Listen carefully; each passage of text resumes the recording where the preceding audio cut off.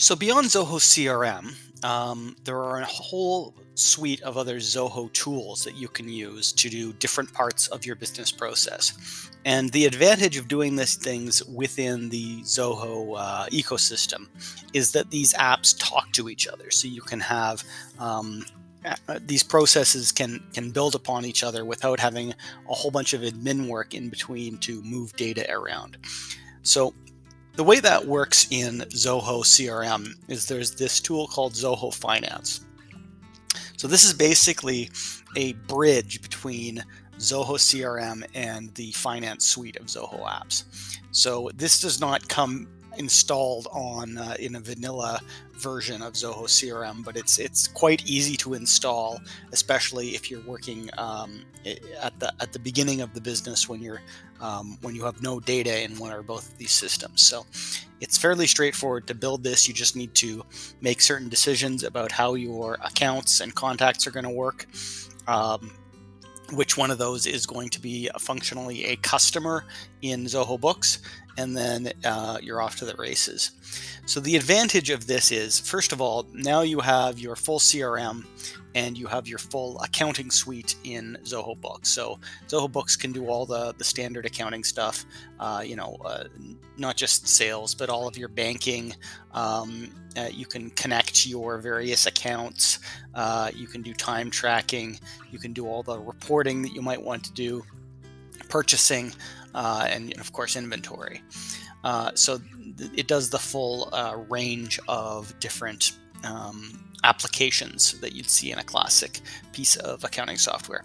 Now, what Zoho CRM does when you install this finance suite is it adds these four modules within Zoho Finance, which are actually straight copies, or not even copies. These are, you're looking at the same data that you're working with in Zoho Books. So if I were to go into my invoices in Zoho Books, I've got this list, and of course this is all sample data, but you can see that. And then if you look at invoices within Zoho CRM, you have the same information. It's presented differently. There's some different filtering on it, but it is the same information. And if I go in here and make a change to this information, for example, I'm going to edit the order number here. I'm going to add the 7 on the end there, and that's changed. Now, if I go back into my invoices within Zoho Books and just refresh this screen, you can see this one. Yeah, so the order number has changed. So you can do that with any of the information within an invoice, or any of those modules that are shared between the two centers. And the information is very much, it's the same information. You're not looking at a system that's copying data from one database to another. They're both windows on the same database. Now, so the advantages of doing it this way are a few different things. So first of all, if you want your sales team to be generating these kinds of documents, your invoices, your estimates, your sales orders, you don't want them having to log into a separate app in order to do that. I mean, it is possible to do that, and you can have it on a couple different tabs, and it's fairly straightforward, but it's even easier if you just have it all within the one app. And I just go to Zoho Finance and I do my estimates, my invoices, and all this stuff.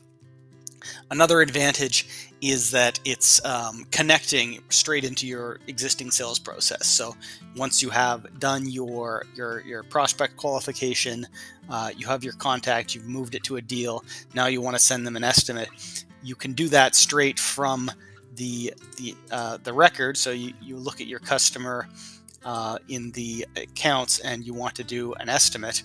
Well, you just click on Zoho Finance here and you say new estimate.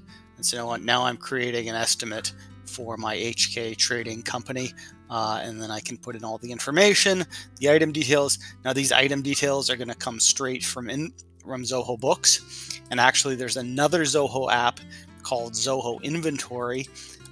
So I can go into here in Zoho Books, and I can do certain things with my inventory. I can edit certain information. I can create transactions around, for sure. But in Zoho Inventory, again, you're looking at the same data, but it has a much more robust set of tools that you can use to work with that data. So you can create aggregate items. You can do things with expiry dates and batches and all the stuff you'd want to do. Different warehouses, different locations, order. Order levels, all that stuff. And so, while you can interact with items in Zoho Books and Zoho CRM, you get a lot more tools to interact with them in Zoho Inventory. But then, so when I'm go in here and I add the item, all of this information is pulling straight from. It's the same information that is in Zoho Books and Zoho Inventory. So if the inventory was overstocked on an item and they wanted to mark the price down, that would be reflected immediately on the next invoice or on the next estimate that sales is creating. Or if an item was out of stock and they were having difficulty getting new stock, that would, again, you could have a alert show up to the salesperson when they're creating estimates, when they're creating invoices here. So all of these tools talk to each other, but each of them has its own specialty. So you can have different team members working with the same data to do their jobs, but then they don't need to see other pieces of data. Another advantage of this system is that your salespeople don't need a login to Books,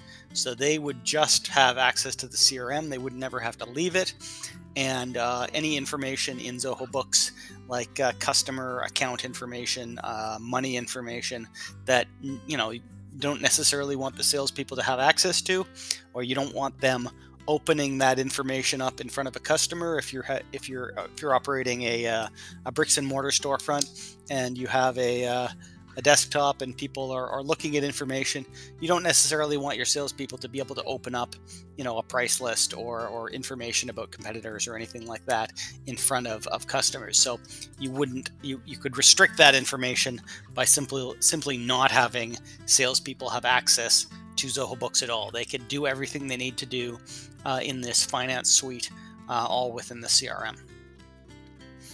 So that's the connection between Zoho Books and Zoho CRM.